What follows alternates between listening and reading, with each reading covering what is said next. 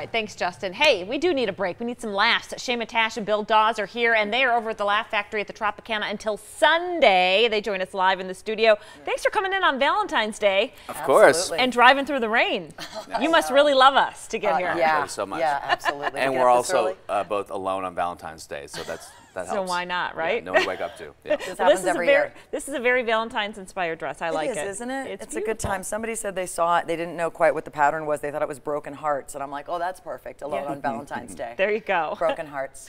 Now, you guys are at the Laugh Factory, and you're doing stand-up, and both of you are doing your own shtick, right? Yeah, we don't have anything together. You're nothing. It's okay. She said, he said. Yeah. Although we might do some improv or something this week. We should. Let's do it. We've worked together the last 4 Valentine's Days. Okay. Which, were you single for every Valentine's Day that we worked together? I don't know. Let's just say yes.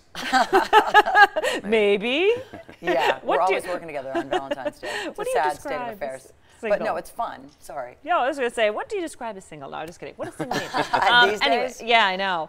Okay, so what do you guys love about performing here in Vegas? I know you actually live here, right? Mm-hmm. And where are you from? I'm from Virginia originally. I live in LA. So I love performing in Vegas because you have a really big collection of people.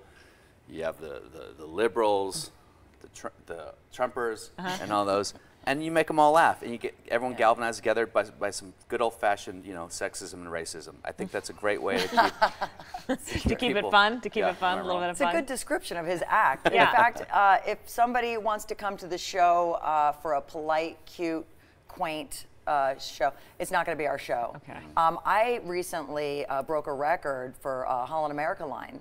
I worked on that cruise ship where the average age is dead. And I got 107 complaints from people who literally weren't even alive. It's a feat. 107. No, I'm too not. vulgar? I'm not. I was, and they said like disgusting several times. But so just FYI, people out there, it's not going to be a quaint little cute. It'll be fun though. I mean, and we bring talk your about children sex. for sure. Bring your children. Yeah. It'll be sex ed for your children. Good. Wow, sounds fun.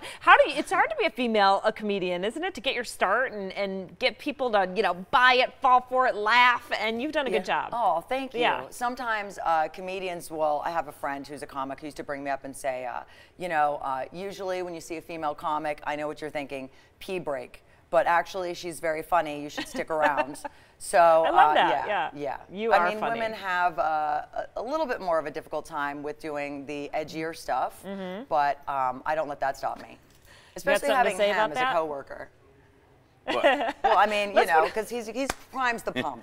Got it. Okay, catch these guys at the Laugh Factory at the Tropicana through Sunday. Their shows at 8:30, 10:30.